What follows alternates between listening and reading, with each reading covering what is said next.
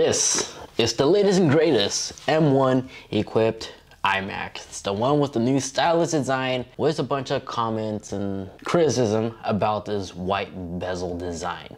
But we're not here to complain about some of the flaws. Well, we are, but I don't want this to be a nagging video about the newly redesigned iMac.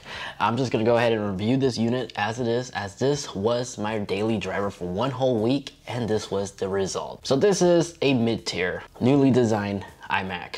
And going with the mid-tier, basically this is what you get. You get 2 USB-C ports, so you have a total of 2 Thunderbolt 3 and 2 regular USB-Cs. The big differences between these two is the Thunderbolt 3 support faster transfer speed, up to 40 gigabits per second. Now, newly redesigned body, it's actually really insane. I mean, this is the thinnest iMac that Apple has ever produced, and it's really gorgeous, well, from the back. I really do like this massive oversized Apple logo. I think it looks very presentable, but unfortunately, I know for a fact, most of the time this much prefer pleasant to look at side will be always constantly facing the wall. So not a lot of people are gonna be able to see it, but this thing is insanely thin. And a new Magsafe connector that's in the back. Let me just go ahead and power off this machine. Matter of seconds, it powers off. You can literally pop this thing off and just carry this thing around. It's just ridiculous. Like, I could literally take this to the kitchen right now if I wanted to and plug it in and continue where I last left off on whatever project I was working on. That's how convenient it is. This Magsafe Plug, not only is this cable extremely luxurious, well, feels extremely premium, but it's quite unique how this connecting port works. And you literally just click it on and the magnets just place it in place. And it does require a nice tug to actually unplug it. So by moving the power adapter, you're not gonna simply accidentally unplug it while you're working. Now, since this is the mid-tier, this does have the Ethernet cable port on the power adapter. So if you wanna hardwire your machine, you can. But honestly, this is really useless, especially since the only benefits you'll really get, obviously hardwire connection, low input lag, but gaming on an iMac isn't really ideal since the majority of popular games are always going to be most likely, very likely actually, available on Windows. So not to discredit Apple or Mac OS or anything like that, but that's just a general truth. I don't really see a major purpose besides just having the ability to be hardwired, since everything is always going to be Wi-Fi nowadays. But a thing that I do appreciate and do like is that the mid-tier Mac does give you the Touch ID on the keyboard, which I gotta say, I love this keyboard design. Not only are the edges perfectly curved to match the body design of the iMac, so it matches and blends in really well when it's nearby, but it's so convenient having Touch ID right here on the keyboard. It literally takes like a second for it to register and unlock your device. And not only that, I really appreciate the fact that if you tap on it again, it will lock your machine. So you don't have to go into the settings anymore, put it in sleep mode or lock it to prevent others from having access to your device. You literally just tap and it does it in a matter of seconds. So it's more secure, in my opinion, having the Touch ID on the keyboard. Also makes transactions with Apple Pay a lot more convenient as well. Oh, and yeah, the mouse and keyboard charges with the included USB-C lightning cable, which is also braided to match the body of the design, and it's much more durable than the standard ones by Apple. As you can see, it's braided, and yes, you can use it on your iPhone, which I've been doing lately because it's more durable and prone from easily tearing up like Apple cables traditionally do. And speaking of colors, yes, I'm sure we all are aware, there's a variety of different color choices to choose from. Going with the mid-tier allows you to have access to additional colors, but honestly, the entry-level ones, I think, already has the most popular colors, including this blue, which I really do like.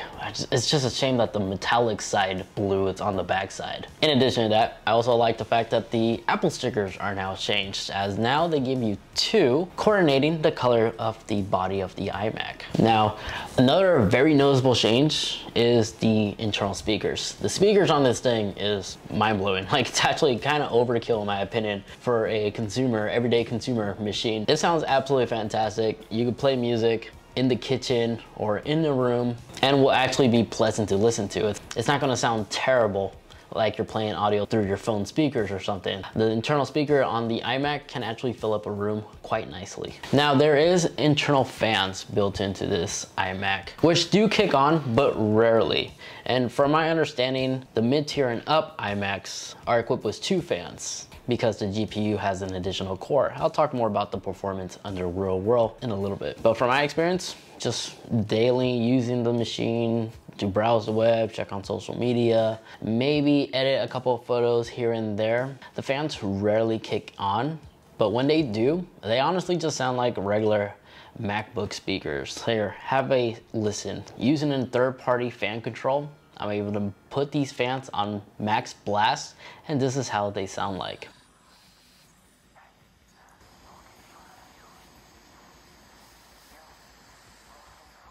It's not at all obnoxiously loud. Other nifty things that I find interesting about these newly redesigned iMacs is that the OS itself is also color coordinated on the device. Again, you could go into the settings and change this, but I like this small touch. So if you get the orange iMac, all your highlighted things on the OS are gonna be orange. And also from my personal experience, dark mode doesn't really look that great on this machine. So for the first time ever, I have this Mac on light mode. I think it just matches well with the bezels. Now, back to the bezels. Part of me actually like it, believe it or not. Maybe because my room is white. Usually all my furniture in the household is now white. So in other words, it's just all personal preference, but if you really don't like the bezels being white, D brand has a solution for you. I'm pretty sure more third-party accessories, vinyl wrap brands will soon make their version. So this bezel design, you can always just slap a sticker on it and make it blend better with the display if the screen is turned off. Now in terms of photo editing, which is something that I do, after using this machine for 1 whole week, editing a couple of photos here and there, it's all right. It's not the best looking display. In my opinion, I have noticed that the darks, like the dark areas, in photos, including videos at times, look slightly more gray than they look in the actual photo. So if you are into photography, I would either consider getting an external monitor for this, but if you're editing something in a rush, this will get the job done. So for me, I'm just gonna go ahead and treat this like a backup computer. But in terms of editing videos, as long as your camera settings are correct, I don't see an issue. And now, since we're in the subject of video editing, my main editing machine on the go is primarily my 16-inch MacBook Pro. Nothing special about it. It's the entry-level 16-inch MacBook, but this is the machine that I use primarily for video editing because it's a laptop. I could take it anywhere on the go. And so out of curiosity, I time-lapse a 4K video export to see which one of these 3 machines was really the fastest to test out the M1 speed in the real world. And instead of using a graph with numbers and such like that, here's a real life footage of a time lapse that I filmed showing us that the 16-inch MacBook Pro was able to render the video in 2 minutes and 40 seconds. Follow up was the iMac. The iMac was able to finish that video render in 4 minutes and 20 seconds. And then in third place was the M1 equipped Mac Mini, which finished the video render at 4 minutes and 50 seconds. So not bad for a machine that only starts at the low $1,300. Now this is the mid-tier, so it does have an extra core GPU. Maybe that's why it slightly beat the M1 equipped Mac Mini. And in regards of this red screen, that's just saying that a plugin wasn't installed on this machine. As normal, it was still the same 4K video. So it's a good value in terms of editing 4K videos. It performs very well. Now back to the redesigned body. Compliment that I really do like is the fact that the headphone jacks are literally right here on the side. No longer do you have to reach in the back or anything like that. It's literally right here. That is very convenient. But a con that I don't like about it is the power button is still awkwardly placed in the back. It's not annoying, but it is an inconvenience having to reach back here. I think Apple would have been just better off if they moved the power button right next to the aux cable or down here somewhere. They could have just gone away with like a very small button that fits right there between that gap. Minor complaint, but an improvement nonetheless they could have easily done. Now my Mac, I did configure it with the standard 256 gigabytes of internal storage. In real world, with just Final Cut installed, that's how much storage that it comes available out of the box with the OS and such. But honestly, the reason why I don't always upgrade the internal storage anymore is because I just store everything inside a very reliable, but high performance external SSD. These things are very inexpensive compared to how much Apple will charge you for a terabyte to upgrade the internals. And the cool thing is you can unplug it and plug it into another Mac computer. It's normally how I edit my videos nowadays. I don't store it internally in the storage. But that export video that you saw there, the editing file was inside its internal hard drive. So that was the real speed of the internal storage. Now, a cool thing that I do appreciate that Apple finally did throughout the years is they upgraded their webcam. The webcam looks a lot better. The new webcam, it's clear, it's awesome. So all in all, honestly, this Mac is amazing. It could basically do anything that the average consumer needs it to do.